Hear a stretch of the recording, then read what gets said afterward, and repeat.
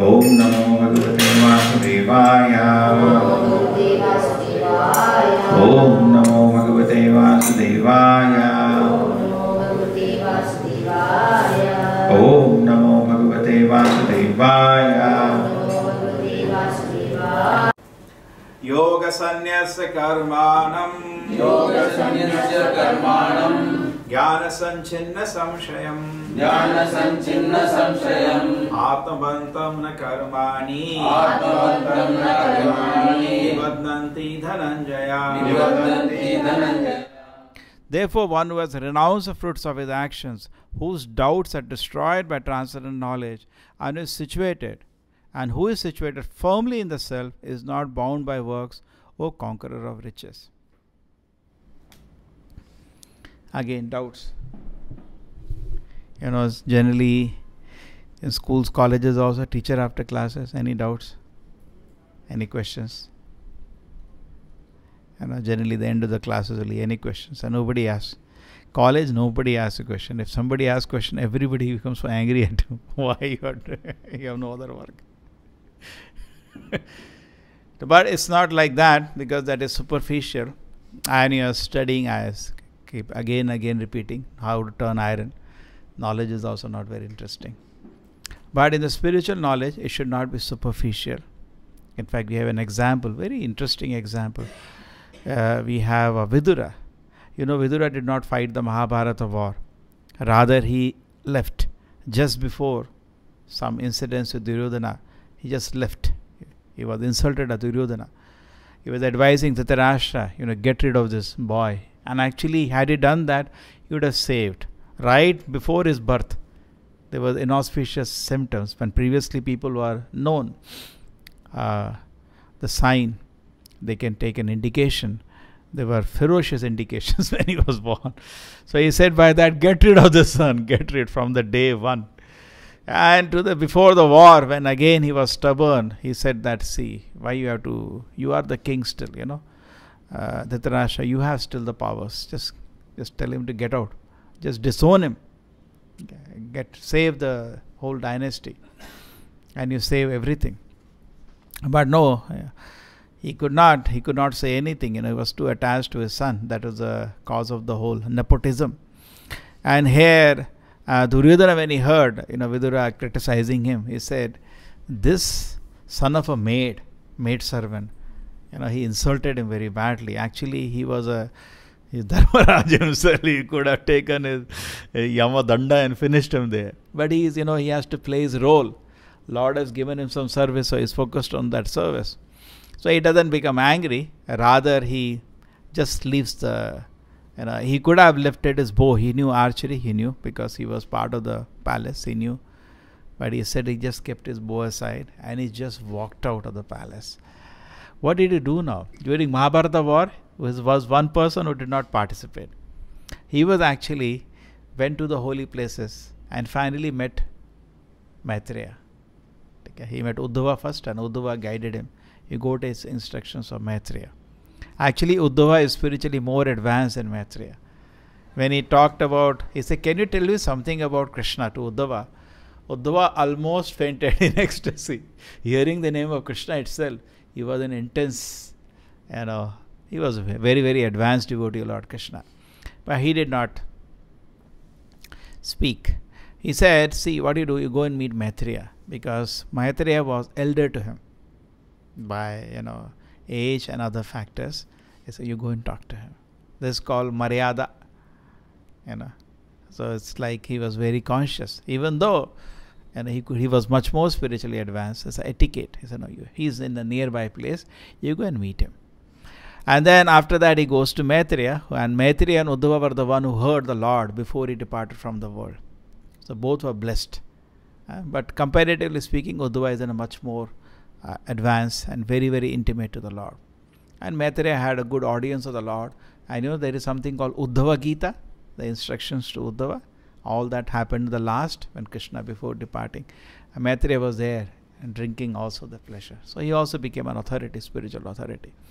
And he addressed Vidura, Maitreya. And Vidura was hearing and inquiring this, that. That forms a large part of Bhagavatam. And then finally he was fully satisfied. That is how it has to be in spiritual life also.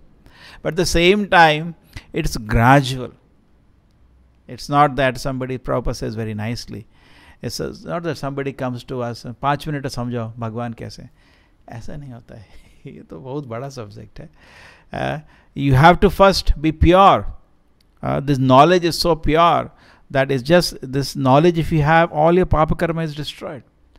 Because knowledge of Krishna and Krishna, there is no difference. So receiving the knowledge is as good as receiving Krishna in your heart. That's called Guru Parampara. What is Guru Parampara doing? Just like you take your electronics, you are downloading Krishna from the heart of the pure devotee. He has Krishna and he can see Krishna. He can feel pleasure of serving Krishna's lotus feet. Correct? It is there in his heart and you are downloading from him. But he has to have the full file. Just like in torrent you download half, not full. No, you. But here even a small file will work. But you want full file. You want fully Krishna to be in our heart. True, there is no limit. Krishna is unlimited, but complete realization of Krishna. So to handle that file, you should also have capacity. No, suppose you have a heart is so small, it has only one bit. What you will take? File of Krishna. So you have to also increase your capacity. So you have to purify your heart.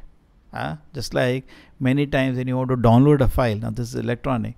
First it checks whether the system is compatible to that file. They say no use. So similarly, if our heart is not pure, we cannot handle it. We cannot handle Krishna. There is no difference in Krishna coming to our heart or Krishna coming in front of us. It is same.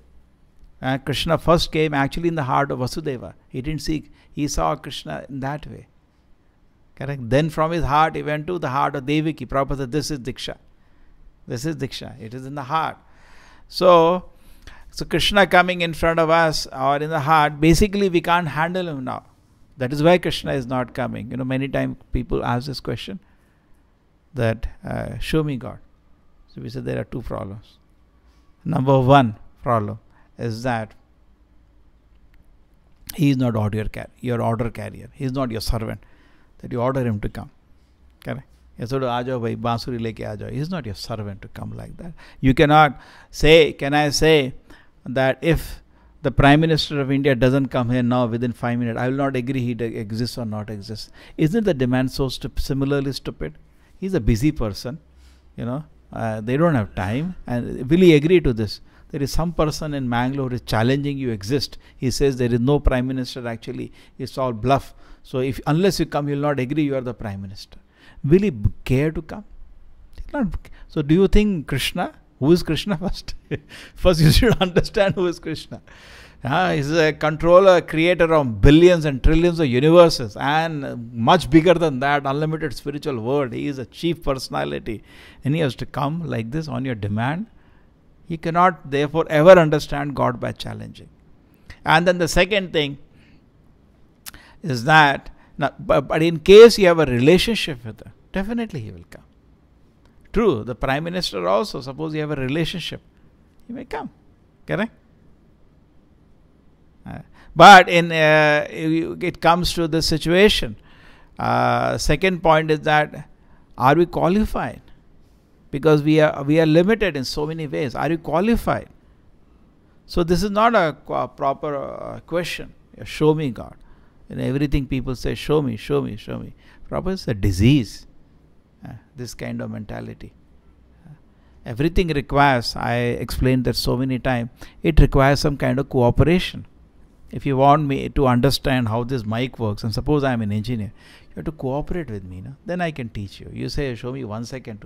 Take some time. I have to teach you so many things. Teach you all electronics, what is audio, how it works. I have to teach you so many things. It will not happen in 2 minutes, 5 minutes. So same way, Bhagavad Gita, Krishna says, Bahavo jnana tapasa putamad bhava magataha vitaraga bhaya krodha. In this process of Krishna consciousness, you become free from this shortcomings of attachment, fear and anger. Vitaraga bhaya krodha manamaya mamupashrita, and we take shelter of Krishna. Bahavo jnana tapasa. Many people in the past, by cultivating jnana and tapasya. What they are cultivating? Knowledge and by tapasya. These two things you have to do. But you have to cultivate knowledge and you have to do the activities which are prescribed. We say you hear Bhagavad Gita or you read Bhagavad Gita and every day chant Hare Krishna. By jnana and tapasya, two things are needed. Bahavo jnana tapasya. The Prabhupada says two things are needed. One side you try to cultivate knowledge of Krishna consciousness. Other side control the senses. Other side do other devotional activity. Tapasya. So both jnana and tapasya will make us develop, and then our faith will develop. Bahavo jnana tapasya. Bahavo means many people in the past, by cultivating knowledge and austerities, puta, they became purified. Mad bhavam agata. They could fully realize me. They could also become fully spiritualized. Take care. So it is not some kind of a illusion. It's a standard process. Just like you go to a lab, it's a standard process. So what will happen? What will happen? So many people have done experiment. Why you are so bewildered? Suppose you go to some small lab and they are doing Newton's experiment, some tuning fork experiment, and you say, what will happen? You are very excited. What will teacher say? Standard thing. You go to a chemistry lab, you're going to put this, something you're doing, standard experiment, which is, in the textbook, it has been done million times. And you're so excited, what will happen? What will happen? Will it happen? Will it happen? What the teacher will say? Every day I see it happens. What is that? Will it happen? So similarly, we should know the process works for anybody. We apply the process, but yes, there is a lab in charge. Under his guidance we do. We mess up some things. He will guide us. Don't put this first, then you put that. It will work. So similarly, we should not think this is some kind of, mythology. It's a standard process. Therefore, in the Veda, there are 3 sections, very interesting. Right from the Vedanta Sutra, the Vedic body has 3 sections. One section is called Sambandha. First, you have to understand the relationship. Who am I? What is God? What is the overall philosophy? You can even take it axiomatically try to understand what is it they are telling, the philosophy. Correct? Just like I gave an example. You have malaria. Axiomatically, first you understand what he's telling. You have this. Then he will, some abhideya, process of verification. Correct? He will have you take a sample, put on other, and you can see. The same way, process of verification for us in Krishna consciousness is the yoga process. And there are different kind of yoga practices. But in Kali Yuga, we recommend Hare Krishna mantra chanting is the most effective process. So if you are doing something, we are not saying stop. Take it, do, no problem. Whatever you are doing, Vedic only generally in India people do. But we are saying, we are not asking people to stop. First of all, we are telling to add. In fact, it is very difficult. Prabhupada says very nicely, he says when he came to America, he was doing only 2 things. Giving prasadam and chanting the holy name. That's it. Even for giving prasadam, he had no money. He used to have one apple at the end of his class. You heard that? He used to cut that apple into small pieces. He used to take one and distribute. That was all. Nothing he had to distribute. He had no prasadam to give. He was completely bankrupt in the beginning. And after the end of the class is over, he had a plate in which they used to give $1 or $2. That's it. Nothing more than that. And daily he used to write his book because he had to pay the rent of the place, which was some, say, $150, $200. That also I told you how he cleverly negotiated. So he had some $150 something. And he will be noting every day $10 donation. Today 15 people came, you see his diary. No donation. Oh my God. Even rent, he did a very funny thing. That one person came, he was quite young. Did I tell about how he negotiated his rent? One person came, he was very young, who was the owner of it, and some of his devotees who organized a meeting, some followers, there were no disciples at that time, Michael Grant. So they were sitting, and then finally he negotiated the rent down to say $210. That was still heavy, but Prabhupada took the challenge. So everything starts with, no business started without a risk. No, without risk nothing will happen. Prabhupada said, okay, I'll pay you. He didn't know how he's going to pay. There is no money. $8 he had brought. That is also no use. The $210. And so they were discussing what to do. So they said yes. Then Prabhupada, after that, immediately he had brought his 3 volumes of Bhagavatam which he had from India. And this young man who owned that was a very pious person. He was very respectful to Prabhupada all throughout the discussion. Prabhupada gave him the 3 volumes. He said, why don't you take this? So he said, he was immediately overtaken with a kind gesture. He said, that's very nice, very gracious of you. And he saw the books. It is he could understand it's a very big thing he has given him. He wanted to read also. Then that talking and all, he flipped 2 pages, says, very thankful. Prabhupada said, one thing you can do. We have formed a society called International Society of Krishna Consciousness. Why don't you become one of the trustees? Imagine, that's how the first trustees were. So he thought for a time, and he was thinking, and then he said, okay. Because anyway, he has been discussing about their activities and all. He said, yeah, I like to support that. I'll be one of the trustees. But Prabhupada then says, see, one thing is there. All the trustees every month give $20. So we can do one thing. Is it fine with you? So $20 per month. He was a rich man. Finally, he said, okay. He was trapped. He said, okay. But then Prabhupada said one thing, instead of giving $20 to us every month, it will be convenient, we can deduct from the rent only. That's why I put down, just imagine, he has been a businessman previous in his life. He is using everything somehow to save his movement. Somehow this survives. Then it came to whatever, some smaller amount. And devotees who are the followers, he is a very intelligent person. So anyway, that's happened. And this is how this movement started. So coming back, so Prabhupada, so this is not by, well, it was great effort actually. So doubt, coming back to the doubts, we went, and I am losing track now. So Prabhupada says a very nice shloka in Bhagavad Gita, come to that, which is in mind. 7th chapter, the first shloka. What is the shloka? Famous shloka. Maya sakta mana partha yogam yunjam adashraya asamshayam samagram mam yatha gyasasi tashrunu. If somebody wants to know spiritual knowledge without a doubt, it is only here. Because many messengers have said, I want to tell you so much, but you're not ready now. You're not ready. You're not ready. I have so much. You cannot bear it now. So, Desh, Kala, Patra knowledge is given according to capacity. Correct? Suppose you're teaching a small child. You see the Patra situation. And that child, what is his capacity? What is his capacity? His capacity is very limited. You will tell him 2 plus 2, you have to number system, is equal to 4. That also very difficult for him. Sometimes small children come, you really struggle. You tell 8 into 9, 72, and he doesn't understand it, really work out. And then you again try, correct? Very patiently try. Now you can, definitely you will tell him there are so many things I want to teach you now, but you're not ready now. Isn't it?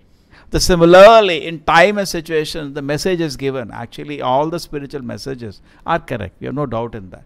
But they are given according to Desha Kala Patra. What can be done? That the person can handle. And here you took at Arjuna. Compare, give me a situation like Arjuna. First thing, Lord is personally talking. Question answer is going on. Discussion is going on. Where? It's the only instance Prabhupada says, therefore, in the purport here, no doubts will be there if you understand the personality of Godhead Himself is giving this knowledge. Where is the doubt then? Prabhupada says very nicely. He said, you accept what Krishna is telling. There are no doubts. We have no doubts. Our doubts are finished. Whatever Krishna says is good, rest all bad. Our doubts are over. Correct? You accept, because knowledge is only taken on Shabda Pramana, from an authority. Moment you accept the authority of Krishna, over. That's why I told you many times when they asked Prabhupada, what is the scientific proof that soul is there? Prabhupada said, Krishna is telling.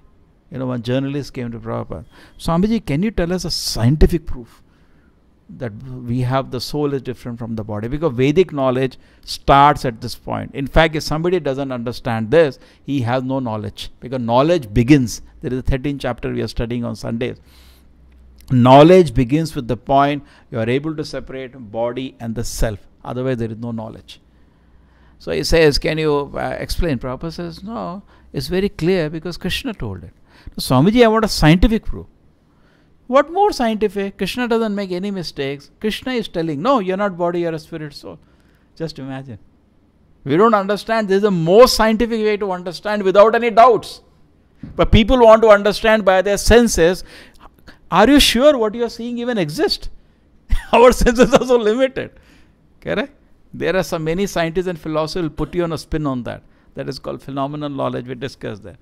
You are living in a world of experience. You don't even know what exists outside you. And that's philosophy actually. But here Krishna is speaking, who is beyond any illusions, who is beyond any effects of any kind of Maya. The highest authority. If you come to this platform that because Krishna is the Supreme Lord and his words are beyond any delusion, no doubts. And now you take the authority of the situation of Arjuna, pious Kshatriya, well trained in Gurukul. He has full control over his senses because he said, I am ready to beg. Prabhupada said, unless somebody can control his senses, he cannot even make a statement like that. Correct? Can you make a statement? I am ready to go and beg in the street. No. That means his mind and senses are under full control. He is ready for any embarrassing situation for his decision. He is in a and he is crying out of compassion. He knows he is such a powerful warrior. There is going to be a holocaust now if he lifts his bow. He is checking again to Krishna. A great man think 10 times before doing such an activity. I gave that many times before, that joke. If I give you a bomb, which is a nuclear bomb, and you stand in Chickpet, you're about to throw it, or say in Mangalore, and your MG Road, we're going to think 10 times, should I throw or not? You see all people moving here, they're laughing, smiling. They all will be dead, including you. So same way, Arjuna is thinking, will it be fine if I lift my bow? Such a great man, thinking 10 times, cross-checking. And then he is compassionate, tears in his eyes, and he is asking Krishna, can you forgive this Kauravas? Let us avoid this whole thing altogether. So you imagine how great that person is, how great. He is ready to forgive. And what Kauravas have done right from childhood, they tried to kill the Pandavas, insult them, kill them. They have no other business. They were envious of, jealous of. They are all sons, highly elevated personalities. And the Kauravas are nowhere. But they are so envious of them throughout their life. They could never accept. They are so great. They could have always tried to kill them and insult them and all. But Arjuna was, instead of all that, was asking Krishna.